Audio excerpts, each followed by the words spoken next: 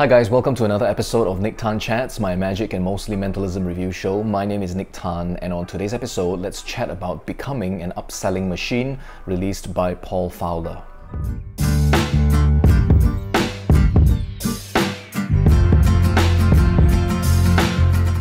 So hi again guys, welcome back to the channel. Thanks for showing up, thanks for tuning in, and thanks for spending some time with me today. So on today's episode, I won't be chatting with you guys about a magic or a mentalism product per se, alright, in that it doesn't involve, a prop or a method, or an effect or a routine. This actually touches on more on the marketing side of being a professional performer. So because of that, I think today's episode would probably be more applicable to you, if you are a professional performer, right? You perform for a living, like myself.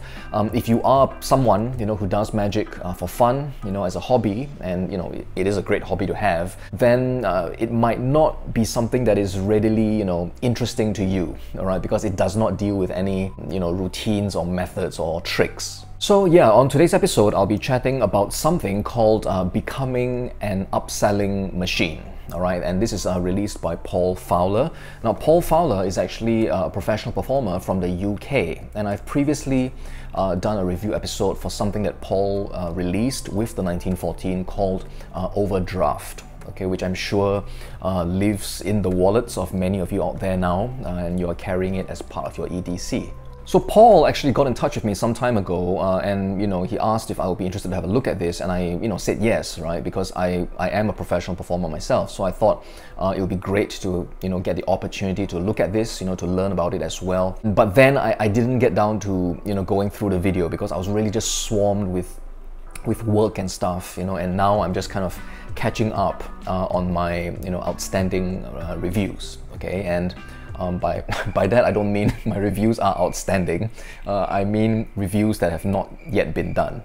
So what do you get when you purchase this project? Well, you get access to a video. Now the video runs for I think just under 40 minutes or so, and on this video Paul will take you through a couple of tips, ideas and strategies about how you can upsell your work, all right, so that you can actually increase how much you earn per gig, and how you can actually add value to the event that you are performing at. It's a really casual video, really easy to watch, almost like a YouTube video of sorts, where you are almost like kind of listening to Paul, having a conversation with him over a cup of coffee perhaps. So as I mentioned, on this video, Paul goes over 25 different ways, all right, that you can upsell your shows. Now, the thing is, when talking about this particular project, is that I can't really give you examples, because those ideas, the points that he covers, are exactly what you are paying for, right? These are the ideas and the strategies, that he has used, over the years of performing, and he has been performing for, over a decade, right? So these are actually tried and tested ideas that are used by him to upsell his work. So if you're not familiar with the concept of upselling, and I don't think anyone isn't, all right, but just in case you aren't, this is kind of like a way to increase your earnings while you're at the gig, all right? So for example, you could be doing, and this is just like from my own work that I do as well, right? So you could be doing, for example, let's say if you're booked to do, an hour of close-up, all right, just mingling with the guests, and then you're already booked for that, all right, so you will already be there for an hour and you're already going to be paid for that, right? The show is booked. Then you can kind of pitch, all right, or upsell. Maybe you tell the client that for an additional fee, all right, kind of like a top-up fee, you can do, a quick 10-15 minute set in front of everyone, all right? So, doing like a mini parlor show, mini stage show for everyone at the end of your close-up gig, all right? So that, it kind of ties everything together nicely, all right? And this is something that I have done in the past, in the days that I was doing close-up magic. Okay, now these days I just do my stage show. My dinner and dance stage show for corporate events runs for about half an hour. So I don't really get to upsell as much as before because, well, I mainly now depend on a handful of event organizers, all right, to kind of market my show. And so I really hardly, if ever, speak to, directly to clients. However,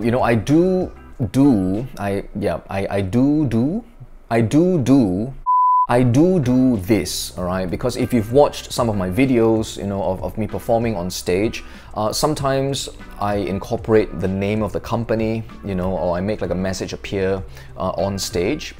So these are things that I can kind of upsell as well, all right, to include the name of the company, or include someone on stage, right, like a VIP on stage, to get him to perform something as well. So these are things that I can kind of tweak, or add to the show in order to add value, and this is something that you can charge for. So the concept is, you will already be at the gig, and you're already going to be paid for the gig, right? So there is no harm in trying to kind of add in, other things as well, right? That you can kind of plug into your own work while you're going to be there anyway to get you that extra couple of $100s. Now, admittedly, I'm not the best kind of businessman, I think. I don't really market my work like, extensively or really well. And as I mentioned, I really just depend on a couple of event organizers to handle that for me. So when it comes to upselling, I haven't really given it much thought, apart from the occasional customization of themes or like bits of script during the show, right, to kind of tie in with the theme of the event. So going through what Paul has put out, all right, has in fact given me quite a bit of food for thought, and it's gotten me thinking, about different ways that I can kind of add value, add more value to the event that I am going to be working at. So again, as I mentioned, it's really difficult for me to kind of talk about like specific points, that Paul discusses, right, on this project, because those are what you're paying for, right? That's the content of this release. But what I can tell you is that they are really straightforward, really simple, very easy to implement. All right, I think that's an important point, right? Because while you're doing this upselling thing on top of your own shows, you don't want it to be something that is like so difficult, to the point that it's not feasible for you, right? And it doesn't make, sense, right? Logistically or financially, right? So, but these ideas that Paul shares, they're really simple, easy to do. It just takes a little bit of effort, like some of the points, but for most part, they are quite easily implementable, all right? And they are things, in fact, that you can almost just immediately just add to your, your sales or your marketing page, and just try and see if you can get the results. Well, I think I can kind of cover briefly, one of the points that Paul covers, all right, on this particular project, and it's got me thinking about what I can do as well in my own work. And this is with regard to what other skills do you have, all right, that you can kind of incorporate into your own show, right? So in my case, like a mentalism show. So, I mean, I've got other hobbies, if you follow me on social media, I do music, I draw as well. I like to do, portrait art.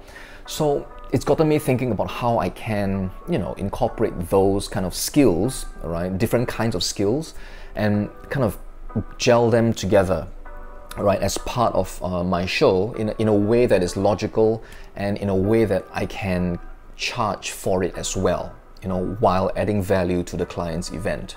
So yeah, that's what I'm talking about, right? It's not a project that will give you, the exact answers, about what exactly to do for your own work, right? Because each of us, we perform differently, we perform, different environments, different venues. So these are not like rules or fixed answers to the whole upselling concept. But what the video does is, I think it gives you good food for thought, and it gives you like different perspectives, about how you can upsell, all right, stuff to increase your monetary, earnings, all right, per gig.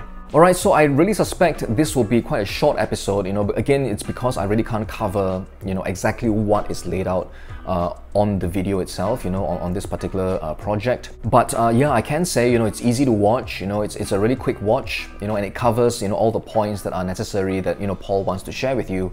And again, the ideas are really easy to do, easy to implement in your work. And I think as a professional performer, these strategies, are quite valuable. So I want to thank Paul Fowler for very kindly, really generously as well, letting me have a look at this project so that I can watch it, learn from it, and tell you guys about it as well on this show. Okay, so if you'd like to have a look at this particular project from Paul Fowler as well, do click the link in the description box down below. Alright guys, but that's all for today's episode. Before I go, I'd like to wish all of my subscribers out there a Merry Christmas. Okay, take care of yourselves, have fun with your magic and your mentalism, and I will see you on the next one.